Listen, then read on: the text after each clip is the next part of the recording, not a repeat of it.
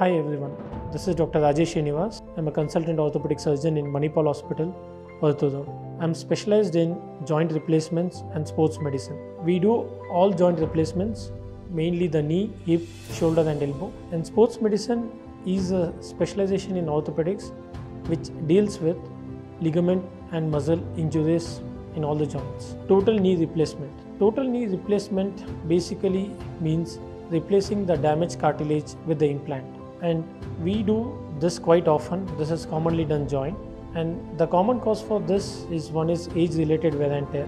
Nowadays, because of sedentary lifestyle, weight plays a crucial role. And if there's any previous injuries which have been unaddressed, that can lead to advanced wear and tear of the joint. And now in this, we replace all the part of the damaged cartilage with the implant, and we keep high quality polymer in the joint for the easy movement. And nowadays we have got advanced materials like ceramic, which has got less wear and tear and more life. Typically this lasts for around 26 to 28 years. The patient will be made to walk after 6 to 8 hours after the surgery. The patient will be made to use washroom immediately after 6 to 8 hours. The patient will be started knee bending. The physio will begin soon after the surgery.